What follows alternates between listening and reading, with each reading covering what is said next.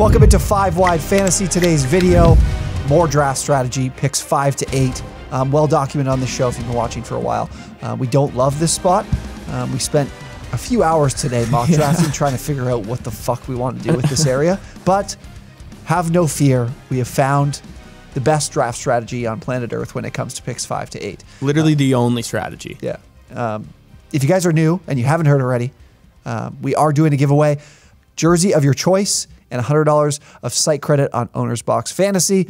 All you have to do, subscribe to the channel and send me either a message in our Discord with a screenshot of your subscription, or send us a DM on Twitter, OwnersBox on Twitter, and you will be entered to win. We will announce a winner of that shortly, probably late next week is what I'm looking at. But anyways, if you guys subscribe, we would greatly appreciate it. Let's talk a little bit. We'll go through each position. In your drafts, you're going to see some of these players we talk about move leading up to your draft day. Some players are going to be, or some other managers are going to reach on some guys they really like. I had one league last year that this dude just loved Antonio Gibson so much. I think he took him at like pick 6. It was insane. Man. But in those scenarios, you could get some guys fall to you that will like better. But we're going to give a number of options. That way, you're not restricted to just a few players. Not a big deal though. So you'll be able to find some guys you like. But generally, I found from this spot, I'm happy with the wide receiver position early on, I guess I would say. For sure. Yeah, I think we're both kind of in lockstep with the fact that we want a receiver in the first round if it's in the right spot. Like I think 5 to 8 kind of works out well in that sense because the first 3 running backs taken are most likely going to be, and the first 3 picks in your league are probably going to be Jonathan Taylor, Christian McCaffrey, and Derrick Henry and or Austin Eckler. So if that's the case, you'll definitely either get one of the good receivers between the 5 and 8 pick. And then I think if not, we both kind of realize that if those receivers are gone, Joe Mixon is a really good option in that spot as well. Yeah. Derrick Henry is someone that could fall if people are heavy wide receiver in the first 4 picks. If you do see Jefferson and Kupp gone and you're at pick 6, then you're going to see some better value at running back, and that'll leave your options open for the rounds 2 and 3 in terms of receiver. But that kind of sums up round 1 and how that would look. There's not too much to get in on there in terms of it's still relatively early, so the options are pretty straightforward. You get into round 2. This is where I find with my picks between 5 to 8, I'm doing a lot of like hoping. I'm like, oh, please this guy fall to me. And you kind of do that every pick you have. You're looking at someone, you're hoping they'll fall. But here I really find myself doing that. 2 guys I'd really love if they fell to me would be Alvin Kamara and CeeDee Lamb. You could be in a league where people are concerned about, will Alvin Kamara be suspended this year? I don't think that's going to happen, but that would help you if you were in picks 5 to 8. CeeDee Lamb is another player that obviously is lined up to see plenty of volume when you look at the Michael Gallup absence and this team throws the ball a ton. But realistically, if those 2 guys are gone, we're looking at guys like Aaron Jones and Deebo Samuel available for you in these spots, or in those spots there. Aaron Jones, to me, is a guy, I really like A.J. Dillon this year. I think these 2 can be a significant 1A, like LaFleur had said this week. But Jones is a guy that'll give you 60-plus receptions, 150-plus carries, which is a formula for 8 of the last 9 RB1s. You got to meet those metrics. So Jones is still a guy I'm happy to take in this middle part of the second. And then what are your thoughts on Nick Chubb? Because I think he's someone that could fall into this zone. Yeah, absolutely. I was just about to talk to running backs in this part for myself. Yeah, I think Chubb is definitely a viable option here. Like it doesn't seem like from Kareem Hunt demanding or requesting a trade if he's going to be as heavily featured in this offense when the season starts. Right. Like I feel like he will be just because he's going to be there and he's still a really skilled player. But I still think Nick Chubb, he's been great when he's been able to stay on the field. So if you're getting him in the middle of the second round, that's great. One running back I would maybe reach on a little bit, and he's just flying up ADP boards now, is Saquon. I like him in that spot, depending, especially if you did take a receiver in the first round. But if not, when I'm looking at receivers, there's not a ton other than maybe Deebo if he's there, which he probably will be. But Tyreek, I'm staying away from. I don't really like him there. I think for me, if I were to take him, he'd have to fall early in the 3rd round. Yeah, like I would go, like if Mike Evans, I would take Mike Evans before I'm taking Tyreek Hill. That's really the basis. And Mike Evans is going a little bit later.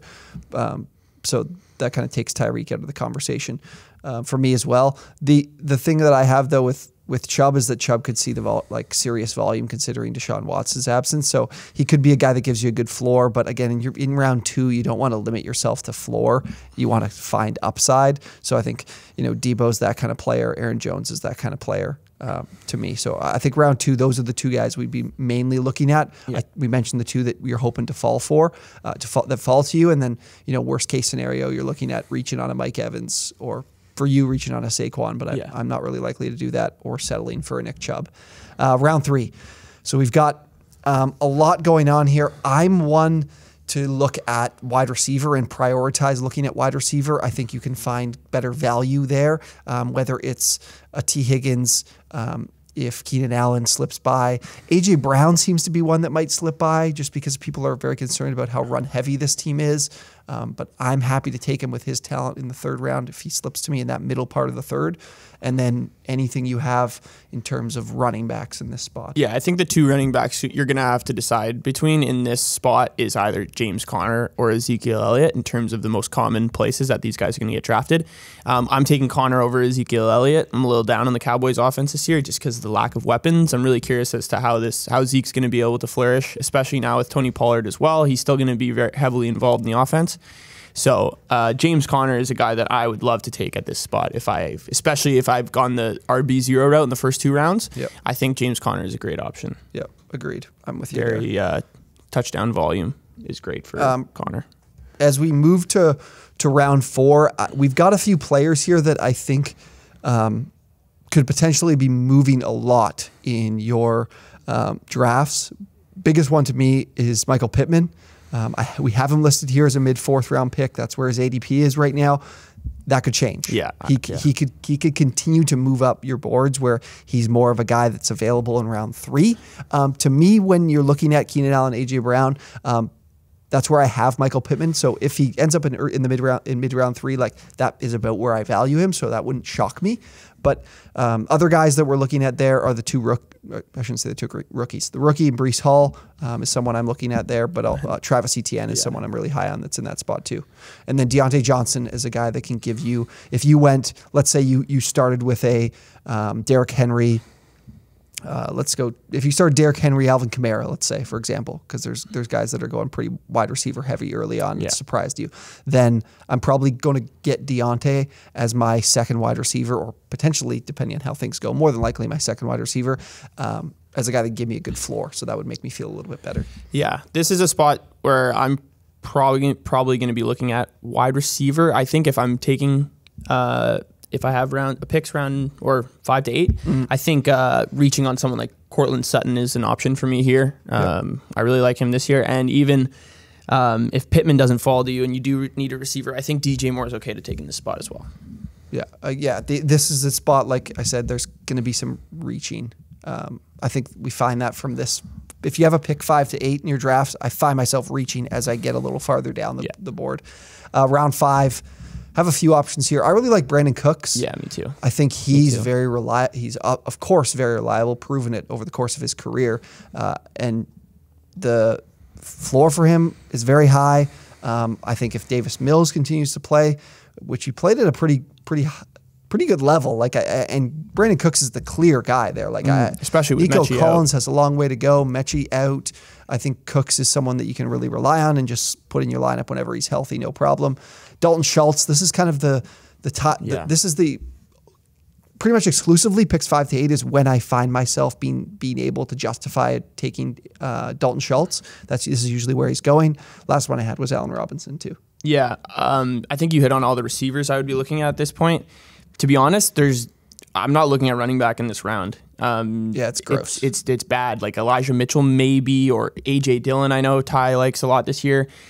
I don't know. I'm not really seeing too many running backs that are going to fall in this area for you that'll be worth it. I think it's better to just stock up on receivers at this point, and Tyler listed all the ones that are really on my mind. So yeah, I guess I'm more Cooks for sure would be my number 1 in the 5th round between 5 and 8. Yeah, I think by round 5, just make sure you have, I would say make sure you have 2 running backs. Dylan's someone I definitely like. Round 6, we're looking at I'm looking at Jalen Hurts and Clyde Edwards-Helaire. That's like exclusively for me. Clyde is starting to fall.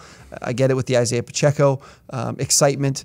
I still think Clyde in the 6th round in this offense is someone I'm certainly willing to draft. And this is my sweet spot for Jalen Hurts. This is picks 5 to 8 is where I'm able to target Jalen Hurts, and in round 6, I think it's really good value.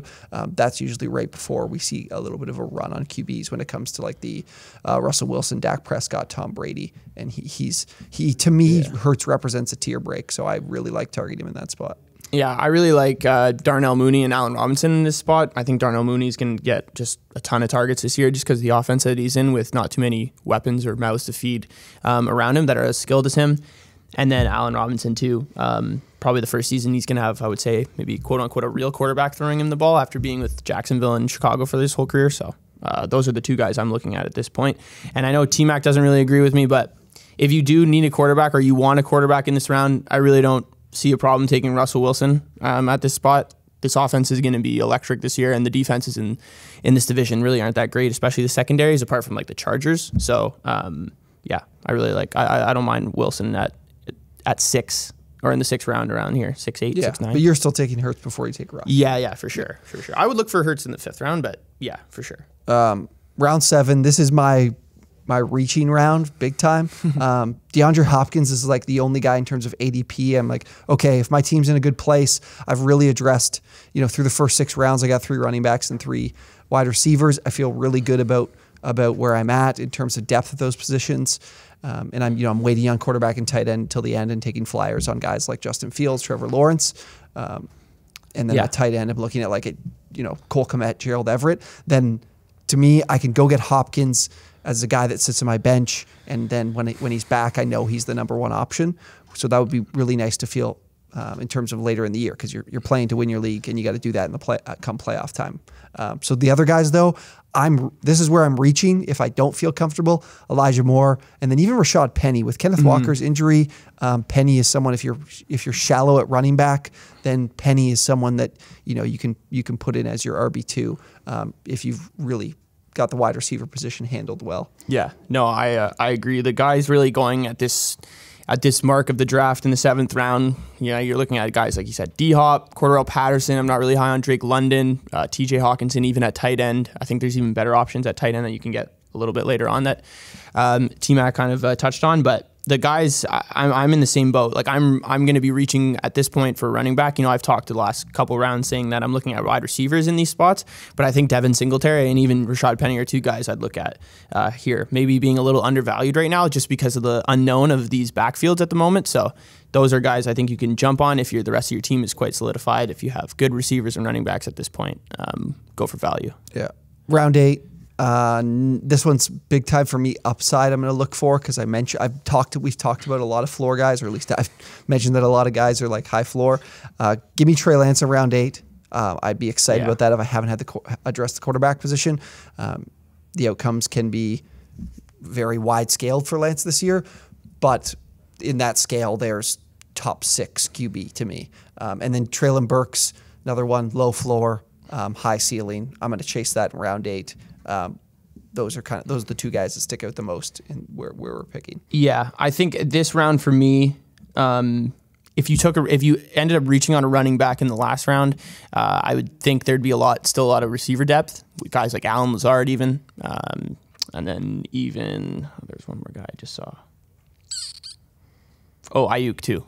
Brandon Ayuk too, I think is also a good spot. 8th round is right where his ADP is, so he'd kind of just fall in your lap at this point. I think those are both really good options at this point in the draft. So yeah, all right. Well, we covered the first 8 rounds. Usually, you get any later, you're pretty much, you're not going according to ADP. You're more looking at guys you like in the later rounds. Not afraid to reach on guys. So we'll cover till round 8. I'm excited to get to. In our next video, we'll do 9 to 12. It's our favorite place to draft from. So I'm excited to talk about that and the teams you can construct from that part of your drafts. Let us know in the comments what you guys think of these players, where you guys are drafting this year. who you think you're targeting in round 1. I know I love to hear about your guys' running back, wide receiver philosophy early on. We get that a lot in the Discord. If you guys aren't in the Discord, that link is down below in the description. Make sure you enter our giveaway, free jersey of your choice, and $100 of site credit on OwnersBox. Again, all you have to do is subscribe and send us a DM on Twitter with that subscription or message me in our Discord channel. And you could get a Tyler Algier jersey delivered right to your front door. I'll hand deliver it. If someone wins this contest and picks Tyler Algier, I will hand deliver the jersey. Absolutely. Who's going to pay for that? Who's going to fly you out? What? I'll do it on my own dime. Respect.